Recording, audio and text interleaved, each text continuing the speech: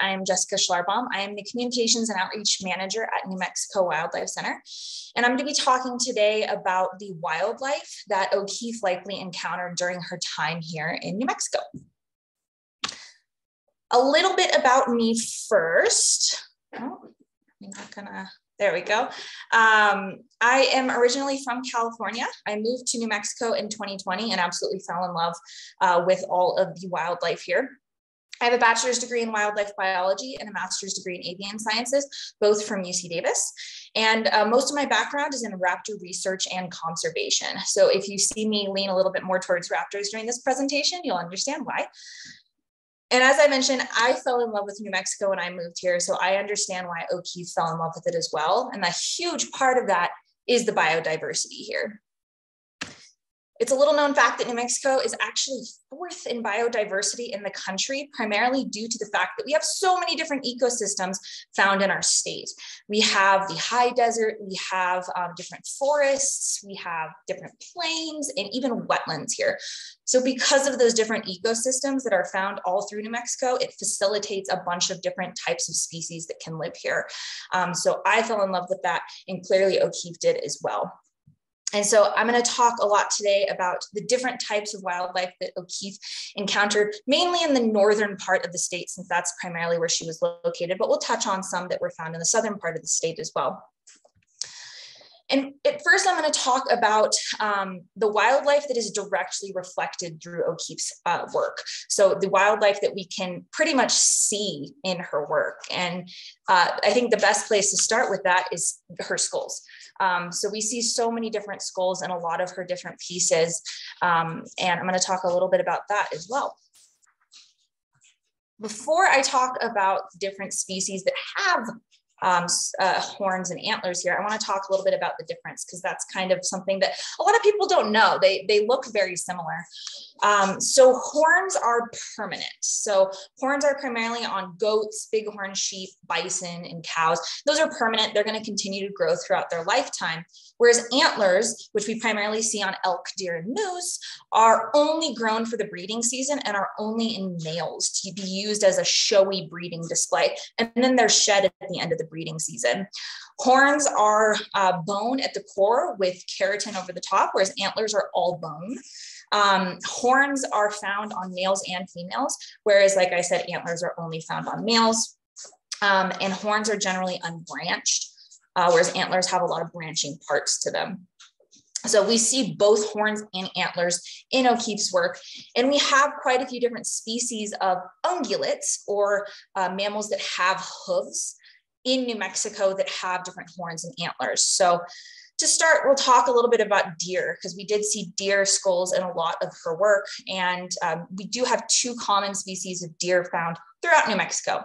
First one is mule deer, and they get their name because of their giant ears, their giant mule-like ears. And we also have white-tailed deer, which look very similar to mule deer. There's some subtle differences, but they obviously get their name from their white tail. And then the big bad elk that are found throughout New Mexico. And elk have a really interesting conservation story. A lot of people don't know much about their history because they're pretty prevalent now. There's actually about 80,000 elk found in New Mexico now. But in 1912, there was only about 20 individuals left in New Mexico.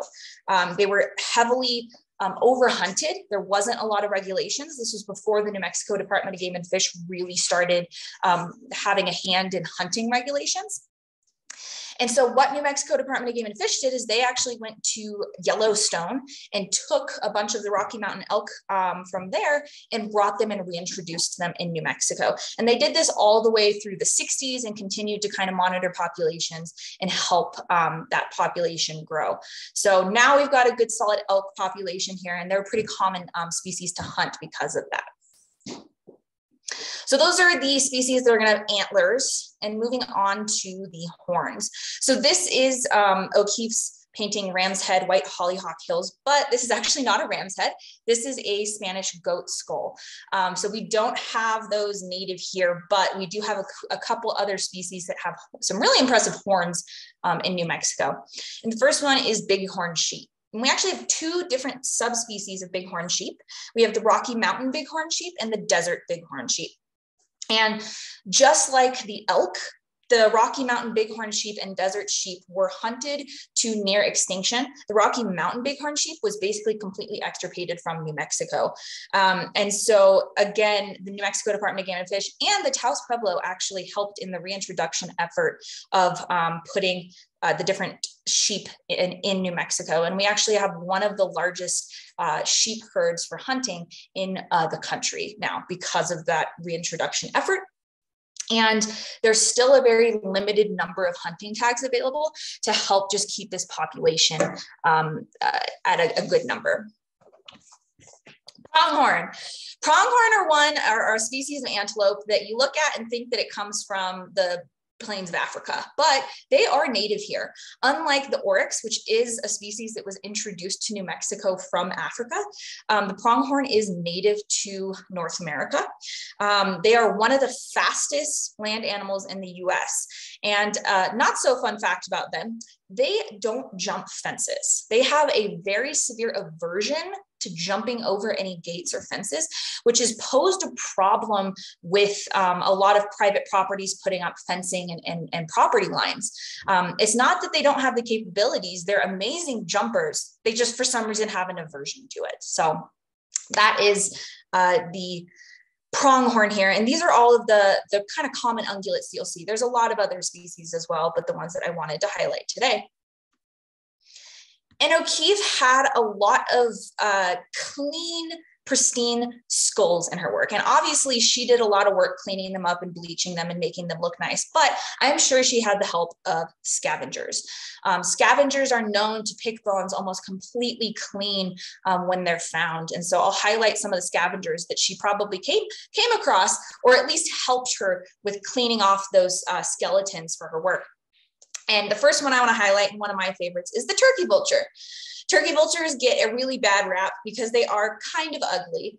They've got a bald red head and they're kind of seen as the bringers of death or the predictors of death.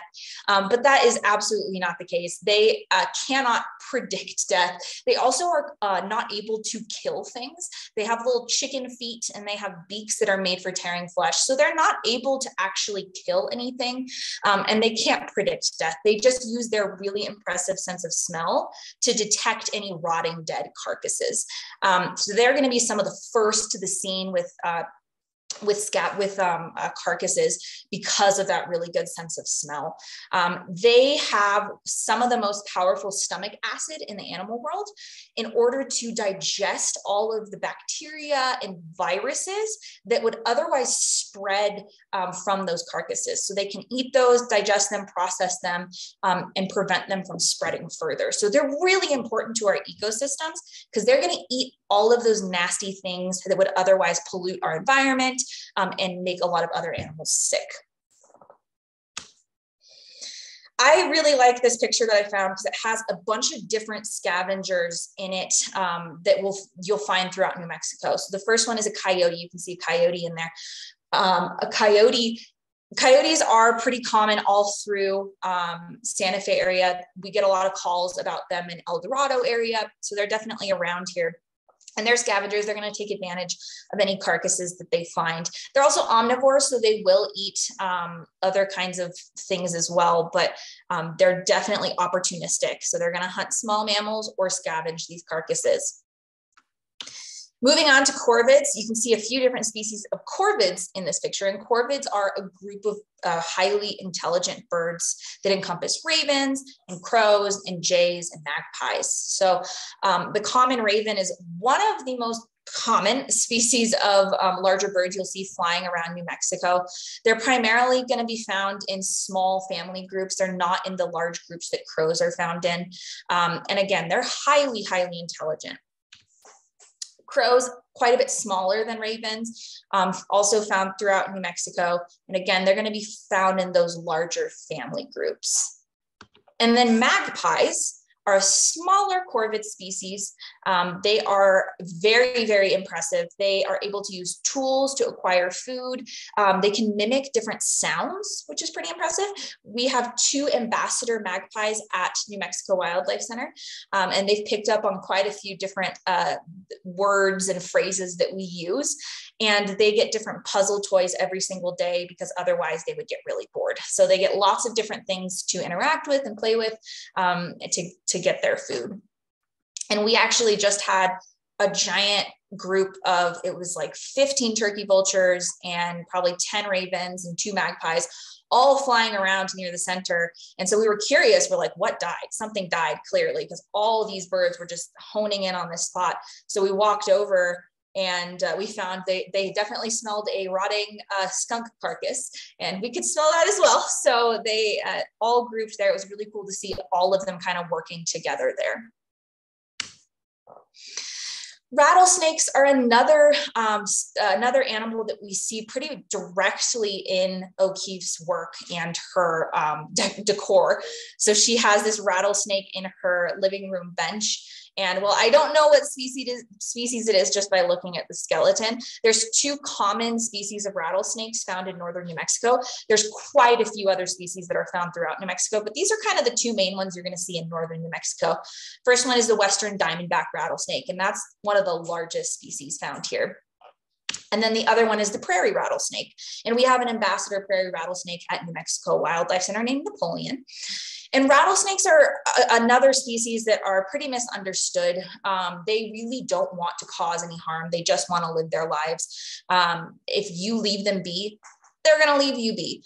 If you're out hiking and you hear a rattlesnake, the best thing you can do is just move on. If it's in a bush close to the trail, give it a wide berth when you walk by, but just continue just moving on. Don't bother it. Don't poke at it. Please don't try to find it. That is when things go wrong. So just leave them be. Obviously, when rattlesnakes show up in your backyard, that can be a problem, especially if you have kids or pets. And one thing you can do is you can call us at New Mexico Wildlife Center. We do have a couple contacts that will relocate rattlesnakes from backyards to appropriate habitats. So if you have a rattlesnake you don't want in your yard, give us a call. A lot of species of snakes found in New Mexico also resemble the rattlesnake. So before you do anything with any snakes, just be sure to make sure that it is or isn't a rattlesnake. And you can always send pictures to us at New Mexico Wildlife Center. We get a lot of pictures of bull snakes where people are concerned that it's a rattlesnake, and we can confirm, hey, it's a bull snake. Those are great to have around, just leave it be. So those were primarily the direct wildlife that we see in a lot of O'Keeffe's work. And I'm going to talk a little bit about the wildlife that she probably encountered. This is all speculation, but probably encountered based off of her work. And I want to talk now about pollinators, because we know that O'Keeffe had a lot of flowers in her paintings, and she got really up close with those flowers. So to get that level of detail, she probably saw a lot of pollinators around those flowers. And New Mexico is really diverse in pollinators, and I'll talk about that in the following slides. In the US, there are over 70 pollinators listed as threatened or endangered, and that's probably a very large underestimate of pollinators that should be listed. They are really susceptible to habitat loss and pesticides, diseases, non-native species, and climate change. So there is kind of a pollinator crisis going on right now in the US.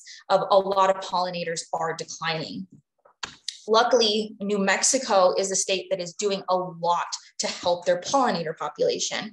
The Xerces Society is really active in New Mexico. There's different branches throughout, and you can look on their website, and they have a whole list of different plants that you can put in your yard that will help facilitate pollinators. It has lists of the specific pollinators that are found here and just other ways that you can help them. And there is the Share with Wildlife program, where people can purchase a special license plate, and all those funds go to the Share with Wildlife Fund, which goes to fund agencies and groups like New Mexico Wildlife Center. And so they have a pollinator plate there. As I mentioned, New Mexico is incredibly diverse in their pollinators. We have over 300 species of butterflies found in New Mexico, and these are 2 of my favorites. The Western tiger swallowtail is a really large yellow butterfly, and I see them all over New Mexico Wildlife Center flying around. And then the monarch butterflies, which are a pretty well-known species of decline. And again, that Xerces Society is going to have some great plants that you can put in your yard to facilitate these 2 species. We have over 200 species of moths, and I specifically want to highlight the white-lined sphinx, which is sometimes called the hummingbird moth. And those are all over right now. They really increased with the monsoons this year because of all the flowering plants that showed up. So I have seen them all over my backyard. We were at a program the other day and we had a flower on our table and we had a hummingbird moth that sat there for about 20 minutes hanging out at the flower. So it was really cool to see. And they're called hummingbird moths because they're about the size of a hummingbird and they fly like hummingbirds. So from a distance, if you see one drinking nectar from a flower, you can kind of think it looks, you might think it's a hummingbird, but it's actually a moth. And some people get freaked out by them because they are pretty large. But they're not going to do any harm to you at all. I know it's a little freaky to have a giant insect flying around, not quite sure where it's going. But if you just stand still and leave it be, it'll move on. We also have over 1,000 species of bees. And that's not just the large colonial bees like honeybees, but also the solitary bees like bumblebees and carpenter bees. And one thing you can do to help bees is create these adorable little bee hotels. If you look up bee hotel online, they have some really cute ones. It's basically just like a little kind of outline of a birdhouse with different dowels in it. And that has little holes for the bees to nest in or live in. So those are really useful to help our bee species. And again, the Xerces Society has information about that. And hummingbirds, we have 7 species of hummingbirds here. The rufous hummingbird is an especially common species that is around New Mexico in the fall, in the late summer. They're leaving right now to migrate south, but they're really active in the late summer. They have a later breeding season here. And they're really funny because they are a very small hummingbird species and they're bright orange. You'll know if you see one. And they are incredibly aggressive to each other. So if you have a hummingbird feeder in your backyard, you'll oftentimes see rufous hummingbirds battling it out for the feeder. It is crazy impressive. I love watching their little tiffs and arguments. And then also the black-chinned hummingbird is another pretty common species, less aggressive, less feisty, but more common during the spring and summer, I think, in New Mexico. We also have 2 endangered bat species here. We have quite a few other bat species that are insectivores, but just focusing on the pollinators, we have 2 endangered bat species, the Mexican long-tongued bat and the lesser long-nosed bat. And you can actually see in the picture of the lesser long-nosed bat that it is completely covered in pollen. So they really get in there with those flowers and help spread that. So those were likely a lot of the pollinators that O'Keeffe came in contact with her flowers. Now, thinking about the desolate badlands and mesas, O'Keeffe had quite a bit of this landscape art with these beautiful hills and mesas, but the thing is they're really dry and there's not a lot of vegetation. So what can survive here? There's some species that pretty much thrive in these ecosystems, and that's going to be different rodents, rabbits, and reptiles, and the predators that eat them. We have a bunch of rodent species in New Mexico, and they range all over the place. But the kangaroo rat is an especially impressive one because they are really good at adapting to dry ecosystems. So they are able to get basically all of their water source that they need from their food. So they're really good at surviving in these dry climates with limited water. And then pocket mice, there's a bunch of different species. Those are just kind of going to be those basic mice you see around. And these are some really good snacks for some predators that I'm going to talk about in a second. Rabbits. We have 2 species of two primary species of cottontails here. We have the desert cottontail and the mountain cottontail. And we have 2 species of jackrabbits, the black-tailed jackrabbit being one of them. Now, you oftentimes think of rabbits as prolific. They are fast breeders. There are hundreds and thousands of them everywhere. Unfortunately, over the past 2 years, their populations in New Mexico have declined drastically. And that is because of a virus that was brought here called the rabbit hemorrhagic disease virus. And so that has impacted their populations greatly. It causes them to die very, very quickly. Once they have this virus, there's not really much you can do to prevent them from dying from it. So it's a very unfortunate disease. There's a lot of research going on trying to figure out, how can we sustain these populations? And while a lot of you are like, well, that's fine, less rabbits is fine. That's less rabbits to eat my food or eat my plants in my yard, right? Unfortunately, that's also less food for predators. So these are really important food sources for raptors and mammalian predators. And so we suspect that we might see an impact on those populations in later years. So while we're not sure what's going to happen with these populations, we know they're declining. We have seen a dramatic decrease in the number of baby rabbits that we're admitting to our wildlife hospital during breeding season. So we know it's impacting the amount of reproduction that's happening as well. And so we'll see what happens in the future, but we're all quite concerned about this. Reptiles. New Mexico is known for our reptiles. We have so many different species. And if you all are interested in learning more about the diversity of species of reptiles in New Mexico, the New Mexico Herpetological Society has a great website that has like every species you'll find here, the range, different behavior, what they'll eat. It's a really extensive source for anyone who wants to learn more about reptiles and amphibians. I'm going to highlight just two, which was hard to pick the two I wanted to highlight, but the greater short-horned lizard is absolutely adorable. The horned lizards are really, really cool. There's a few different species found through New Mexico. And while they look really adorable and cute, their defense mechanism is not so adorable and cute. When they are presented with a predator, they burst a capillary in their eye and shoot blood out at it. It's pretty horrific, but it is quite an effective mechanism to deter predators. That would deter me if I were to go towards one of them. So cute little lizard with quite an impressive defense mechanism. And then the Chihuahuan spotted whiptail. We have a lot of different species of whiptails in New Mexico. And something really interesting about whiptails is they are one of the few species of animals that uses parthenogenesis as a reproductive mechanism. So if you see a spotted whiptail, it is a female. There are no male whiptails in that population because the females are all clones. So there's some benefits and there's some cons to that system, but still a pretty impressive way of living, very different from how most species of animals do reproduction. Moving on to the predators that eat all these little things. So we talked about rodents, rabbits, and reptiles, and now we're going to talk about the predators that eat them. So the Mexican gray wolf is the first species I want to highlight because they have one of the most interesting conservation stories of our predators that we're going to talk about. The Mexican gray wolf is the smallest gray wolf subspecies found in the United States. And we don't know a lot about their populations prior to the 1970s, 1980s.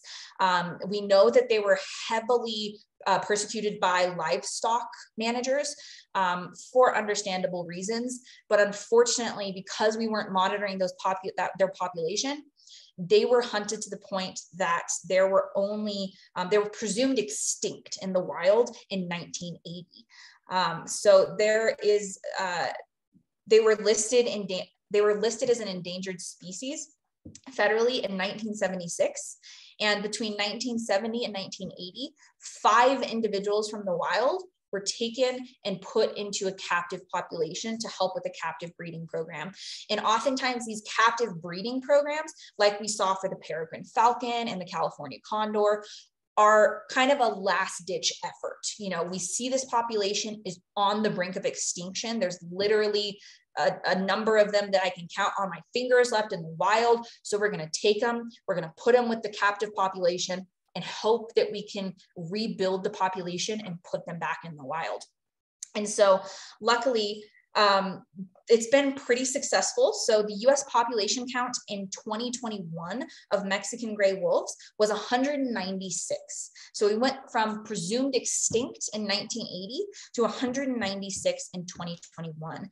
And there is 112 individuals in New Mexico as of that count. So we don't quite know what what the future holds for them. There's still a bunch of conservation efforts and captive breeding programs to try and help this species.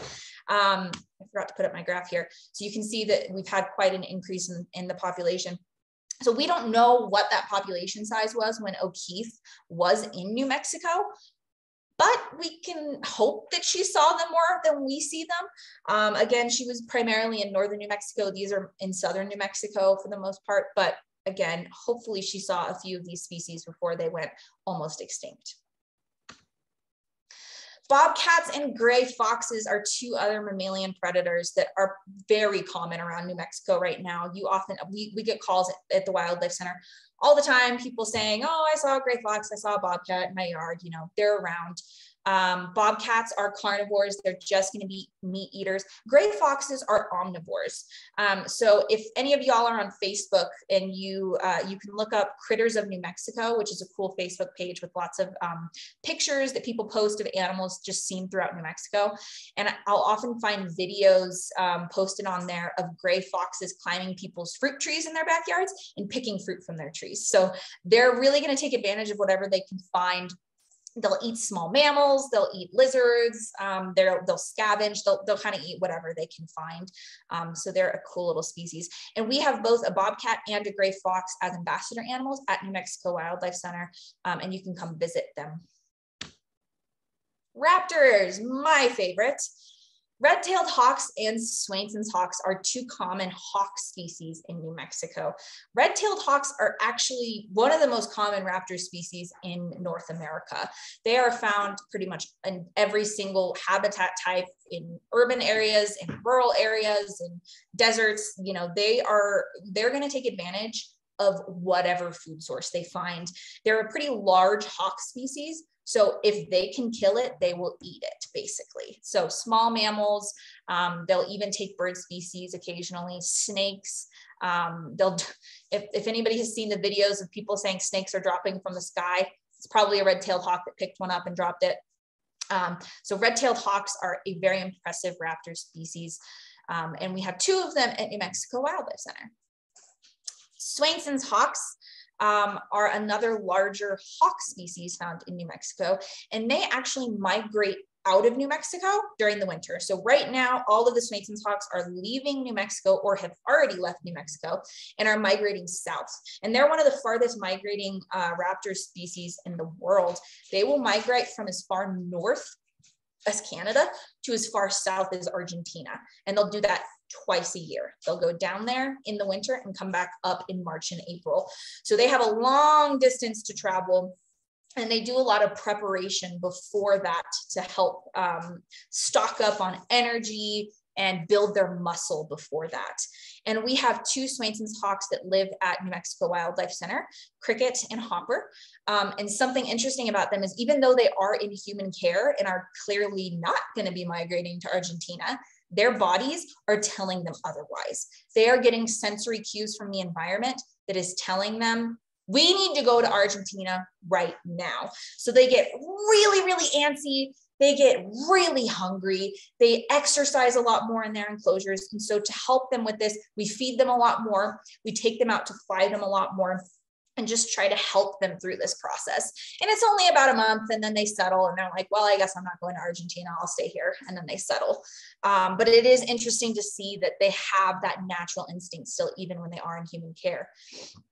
Swainson's hawks also suffered from a huge mortality event in the 90s. There was a specific toxic pesticide that was being used in South America that was impacting Swainson's hawks specifically.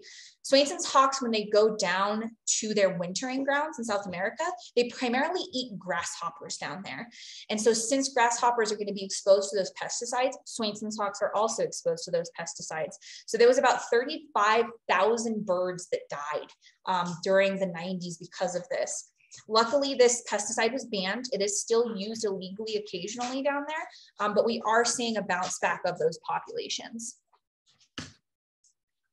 Falcons. We have a few different falcon species found here in New Mexico. The American kestrel is a pretty common one. They're found in open habitat areas. So oftentimes I'll see them in parks in Santa Fe. You can see them in parks in Albuquerque, kind of on the outskirts of the town as well. They're not going to be in the dense urban area, but they will be in the little pockets in urban areas that are more open. They're pretty generalist predators as well. They're going to eat a lot of different insects and small mammals and basically anything that they can hunt. That's kind of a common theme for most predators, is if they can hunt it, they'll eat it. So American kestrel populations, unfortunately, are declining. You're seeing a theme here. They used to be incredibly abundant all through North America. I oftentimes get people telling me, you know, I used to drive along this county road and I would see an American kestrel on every single telephone pole. And now I drive it and I don't see any. That's a very common phrase I've heard from so many different people. And so we're seeing that decline in American kestrel populations. We don't know why. There are so many researchers trying to figure out why their populations are declining and how we can help them. And one way that people are helping them is putting up artificial nest boxes. So they rely on cavities to nest in, cavities that have already been made. So by woodpeckers or just natural dead tree cavities. And so we can put up artificial nest boxes to help them. Prairie falcon is another species. We also have peregrine falcons here. The prairie falcon is, as their name suggests, found in prairies, which is why I put them kind of associated with the Badlands, mesas areas, because they're going to be primarily found in those areas where they're going to see small mammals on the ground. Peregrine falcons are known for consuming birds out of the sky. Prairie falcons are going to be a lot better at hunting mammals on the ground. So prairie falcons were also a species that were affected by the DDT pesticide that almost wiped out the peregrine falcons and bald eagles. So the peregrine falcons and bald eagles got a lot of the spotlight, but prairie falcons were also drastically affected because of that. Luckily, like the peregrine falcon and bald eagle, prairie falcons have bounced back since DDT was banned, and they're doing pretty well. Owls. Lots of owls here in New Mexico. We are actually one of the most diverse states when it comes to owl species. We have almost every owl species that can be found in the United States in New Mexico. There's only a few species that are not found here. So that ranges from the giant great horned owl, which is found in urban areas and riparian areas and forests. They're kind of pretty generalist. People oftentimes will see them in Santa Fe, to burrowing owls, which are really only going to be in areas where there's open habitat, there's not a lot of vegetation, and they burrow in the burrows that small mammals will make. So if you see a prairie dog colony, that is a fantastic place for a burrowing owl to find a home. Moving on to what O'Keeffe probably experienced in her backyard. Based off of her work, it seems like O'Keeffe took a lot of strolls around her backyard. She looked at a lot of trees pretty closely, which means that she probably saw a lot of common backyard species that we still see today in New Mexico. So overhead, she probably heard the sandhill cranes migrating. And for those who don't know, sandhill cranes migrate here to New Mexico during the winter. They generally arrive around Halloween and will stay here until about Valentine's Day. And so there is a giant festival of the cranes in December at the Bosque del Acache, and you can learn all about their species, and then they'll migrate back up north. So winter is a great time to see these in New Mexico, and you can oftentimes hear them flying overhead. They have a very distinctive call, and so generally you hear them before you see them. So she probably heard quite a few of them flying overhead, heading down to the Bosque. Cooper's hawks are still a very common species in New Mexico, and they are doing fantastic. Their populations are great. They are small bird eaters. That is what they focus on. And so because people love putting bird feeders in their backyard and attracting giant groups of little songbirds, Cooper's hawks will hang around urban areas and take advantage of that buffet. So we oftentimes hear people say, oh, I was watching my bird feeder, all of a sudden all these little birds flew away and this giant bird flew by. I'm like, I was probably Cooper's hawk. So they love little birds. And like I said, their populations are doing fantastic. A couple of species of songbirds that you're going to see kind of foraging on the ground below that O'Keefe probably saw is the scrub jay and the canyon towhee. So two pretty common larger songbird species found in New Mexico that like to forage seeds and insects all over the ground. And bull snakes. I mentioned bull snakes earlier when we were talking about rattlesnakes. Bull snakes are probably one of the most common species of snakes you're going to see in New Mexico. And unfortunately, they do resemble rattlesnakes somewhat. There are some differences. But because they resemble rattlesnakes, they are oftentimes killed before people can recognize them because of fear of rattlesnakes. These snakes are really great to keep in your backyard, though. They will eat all of the nasty little pest species that you don't want, the mice, the voles, the rats. They're going to eat all of them. They are really good at that. So keeping them around is really useful. And rock squirrels. We have a few species of squirrels in New Mexico, but rock squirrels are going to be the most common. We have one that hangs out around the wildlife center that we see popping around. So you'll probably see these around quite a bit. So you just learned all about the wildlife that O'Keefe likely encountered during her time in New Mexico. And all of these species are still found in New Mexico for the most part, and all kind of experiencing different challenges. And so New Mexico Wildlife Center works to help all of these species through rehabilitation and conservation education.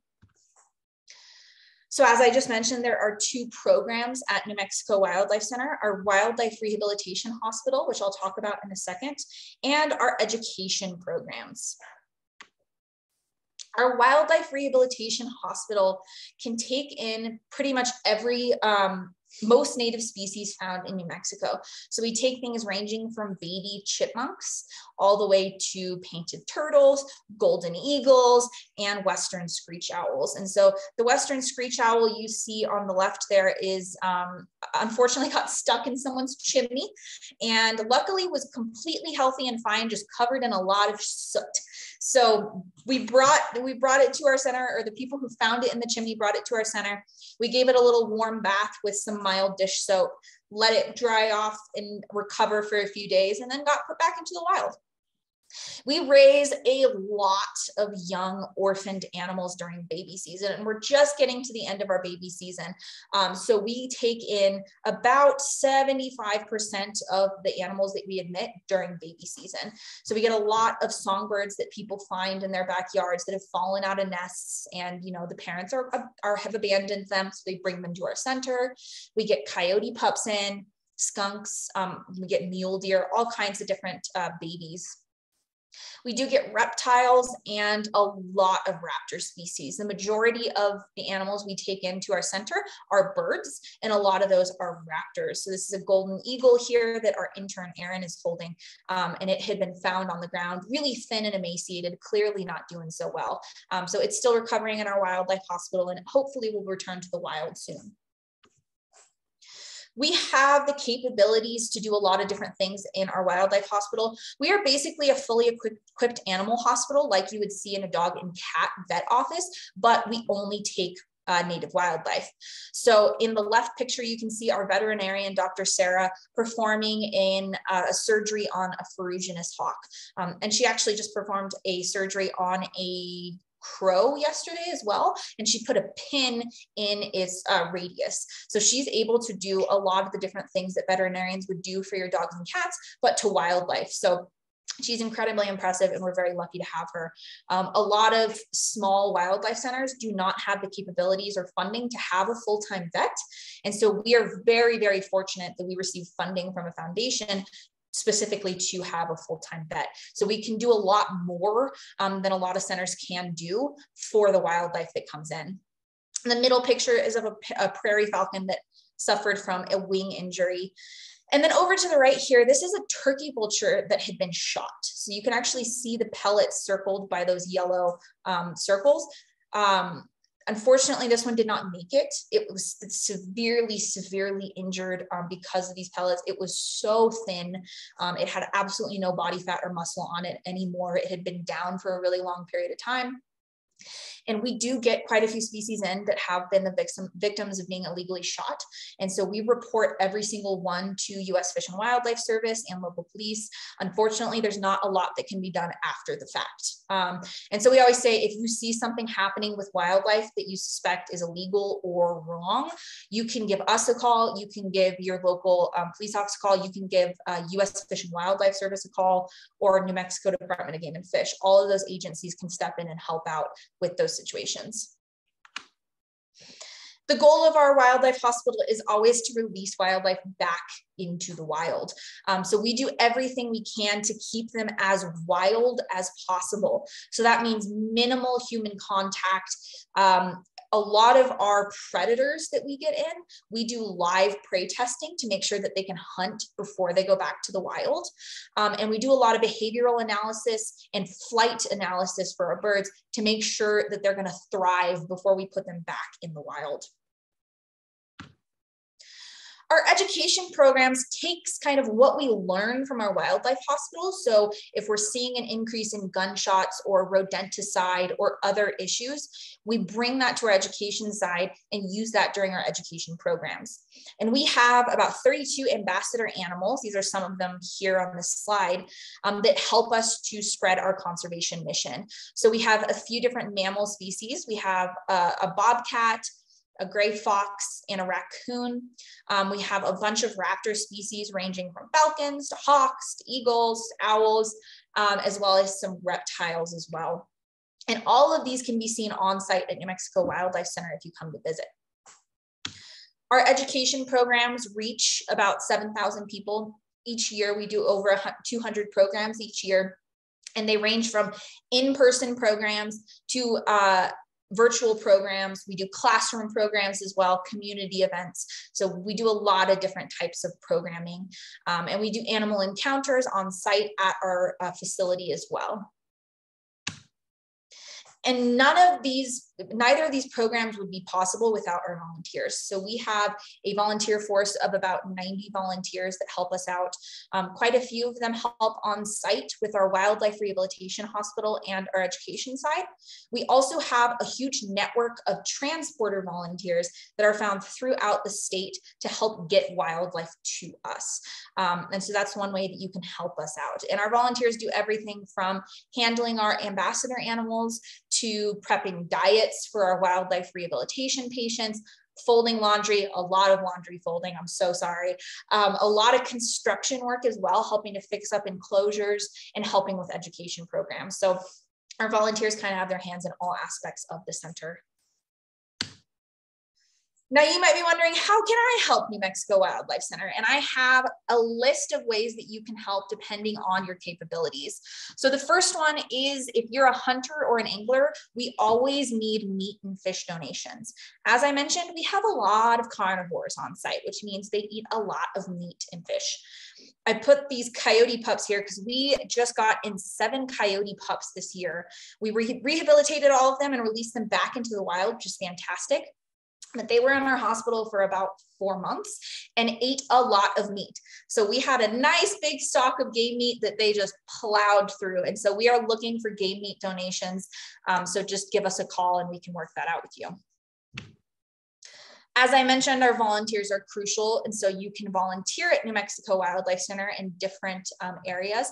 I'm a volunteer coordinator and I'll have my email at the end. So you can just send me an email to learn more about that. Like I said, we rely on transporters to get animals to us. So even if you can't commit to 1 day a week helping us out in our wildlife hospital or education, being a transporter is not really much of a time commitment. We'll call you if we have an animal in your area. If you're available to bring it to us, great. If not, no big deal. And so that's one way you can help us out. You can donate to help us out, and that doesn't just mean money. We had someone donate a fridge to us to help us with our energy cost, which is what that picture on the left is. We have an Amazon wish list that we're always updating with lots of little items that we always need. And so you can check that out on our website. We oftentimes have GoFundMe campaigns or campaigns specifically for enclosures or any tools that we need. So you can keep an eye out for that. You can also visit our center. We are open Monday through Saturday from 9 to 4. We're located just south of Espanola, so about 25 minutes north of Santa Fe. And we have about, like I said, 30 ambassador animals on site that you can come visit. We have animal encounters throughout the day, and you can learn all about the native wildlife in New Mexico. And one of the easiest ways you can help us out is by following us on social media. We are on Facebook, Instagram, YouTube, and TikTok, although TikTok is not very active. But our Facebook and Instagram page, we post 5 days a week. If you're looking for your daily dose of cute or heartwarming, that is where you'll find it. So be sure to give us a follow to learn all about that. And that is it.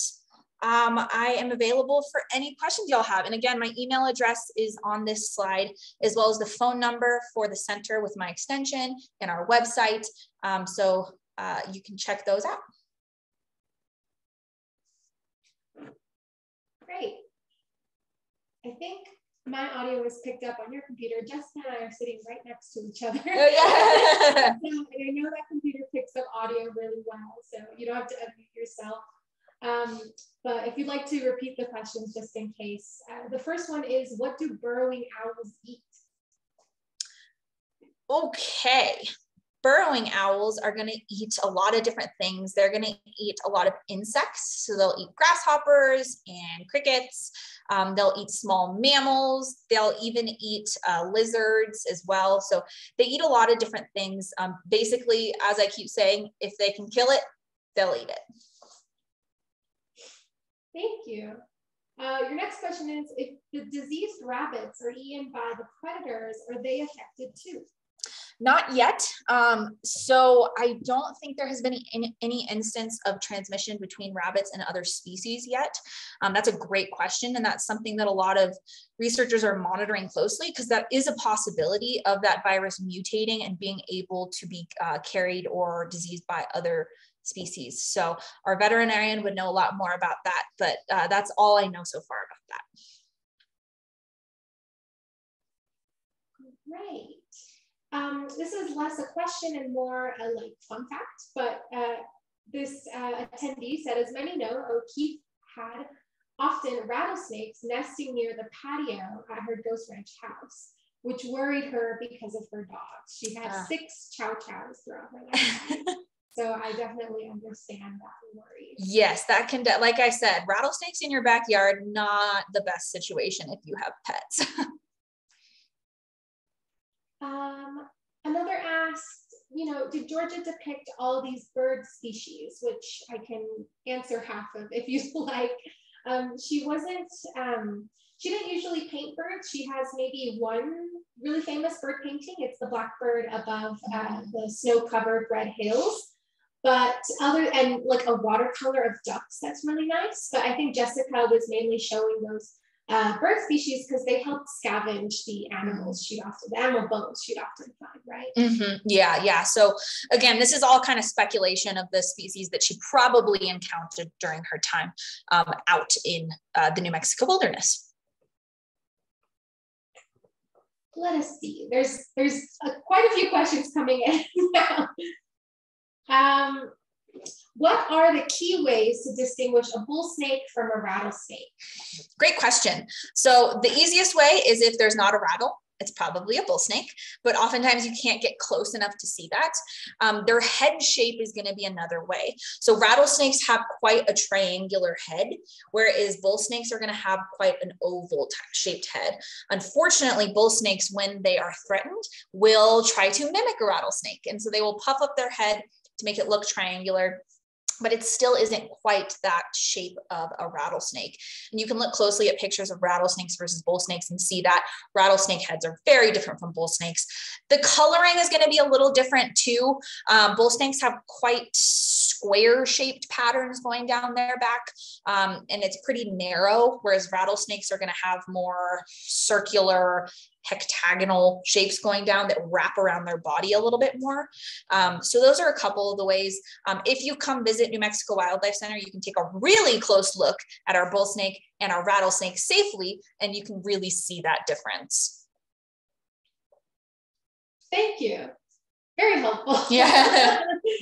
Linda asks, I may have missed these, but were coyotes and mountain lions among the O'Keefe animals cited? Could you briefly address the dangers of lead ammunition? Yeah, so both of those species have been around and are still around. Lead ammunition is definitely something that's impacting a lot of different wildlife species, and lead ammunition has been banned in a few different states. And so basically lead poisoning happens when hunters will kill an animal, will shoot an animal using lead ammunition, and will basically leave the carcass with that lead ammunition in it in the field.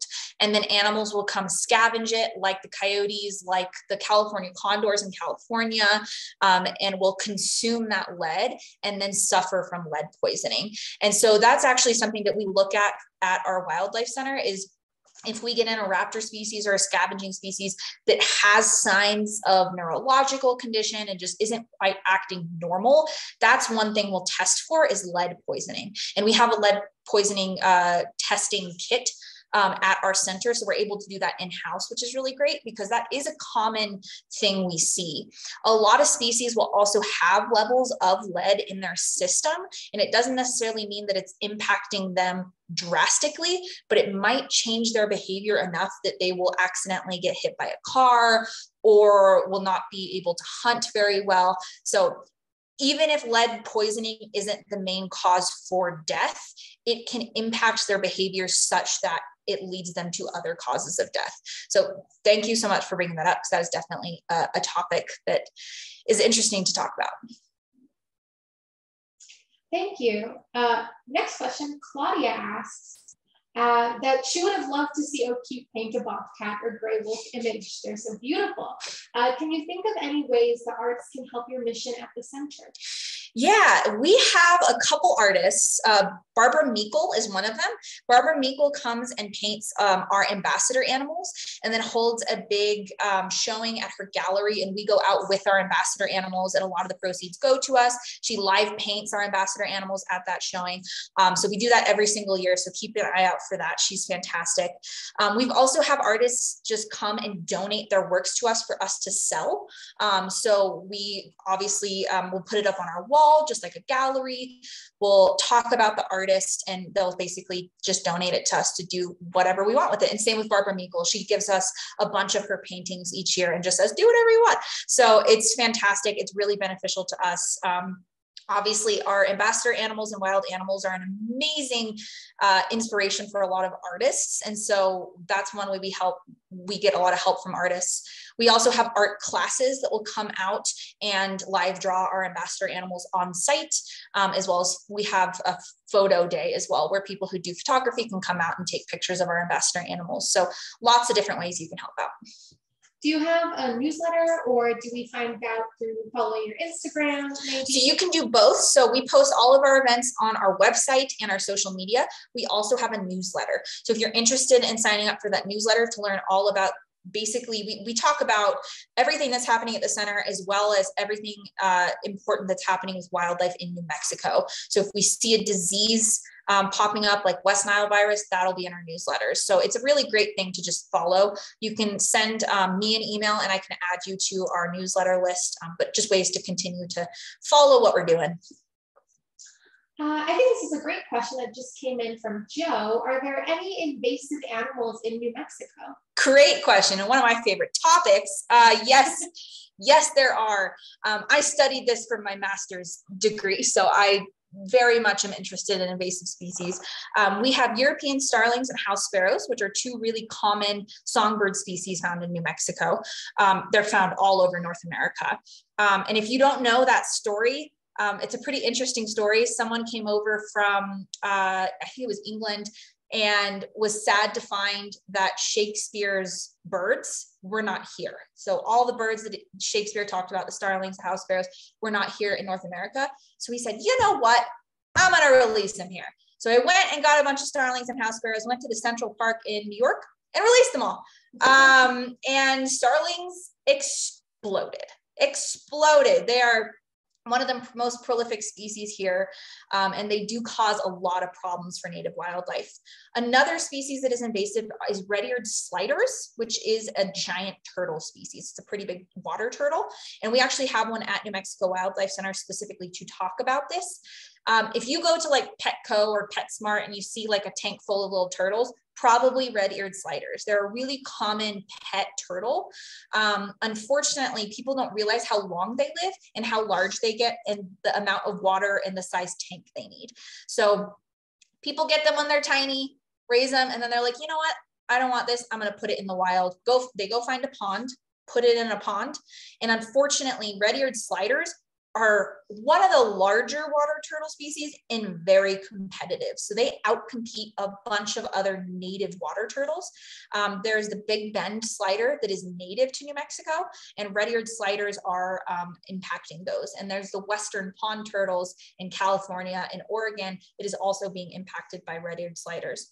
So red-eared sliders are primarily found in the southeastern part of the United States, but they've been brought over here as well. So great question. I could talk for another hour about this. Thank you, Jessica. I think we're just coming up on the hour right now, 9:59. So we can end on a fairly simple question from Evelyn, which is, do you accept raccoons? Oof, unfortunately, we do not. There's a New Mexico Department of Game and Fish regulation that prevents anyone from rehabilitating raccoons. It's a really unfortunate regulation that definitely impacts us, but unfortunately, no one in New Mexico is legally allowed to rehabilitate raccoons.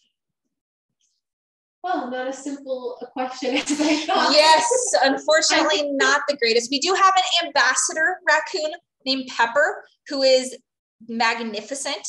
And if you come to visit our center, you can see him. He oftentimes gets lots of fun puzzle toys. He's trained to do lots of cool little things. So we'll end on a positive note saying, come check out Pepper the raccoon. He's great. Well, thank you so much for joining us today, Jessica. It was so interesting to learn about the natural wildlife of New Mexico. Yeah, thank you so much. In relation to O'Keefe. We're so sorry if we weren't able to get to your questions. You're welcome to email them to me and I can maybe pass them along. Or you can send it to me. Yes, feel free to send them to me as well. Yeah, happy to answer. Yes. Yes, please do. So with that being said, we're right at 10 o'clock. Thank you everyone for joining us today. Have a wonderful day. And this lecture will be available in about a week or two on our website. Have a good one. Bye-bye. Thank you.